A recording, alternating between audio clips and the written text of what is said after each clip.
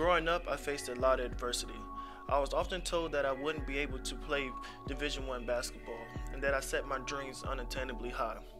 I grew up rather poor, and the thought of becoming a Division I athlete never crossed my mind. When I was in the 7th grade, I began to notice that my mom and dad often struggled to pay bills, living paycheck to paycheck. So I knew from then on, if I ever wanted to go to college, I would have to earn a scholarship. I always had a passion for sports, but basketball seemed to come natural to me. Although I struggled in school, basketball helped me realize the importance of an education because I was always told, without an education, there is no sports.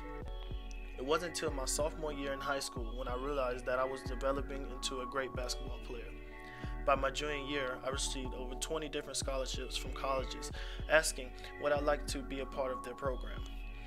So me, being the first kid in my family blessed with an opportunity to go to college, was completely clueless about the whole process of being recruited. I took a visit to the University of Richmond and it was love at first sight. I was determined that I wanted to become part of the Spider family, and I signed my scholarship a few weeks after. On the court, the game was extremely difficult, and off the court, the classes were something I never experienced before. But I conquered. Not playing much at the beginning of the season pushed me to want to become better. So I strived for greatness, and soon after I became a frequent role player. I not only overcame adversity, but I found a family and a bond that many kids don't get to experience.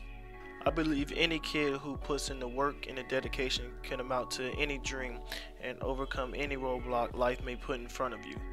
My college experience had made me experience every emotion possible, but I wouldn't change it for the world.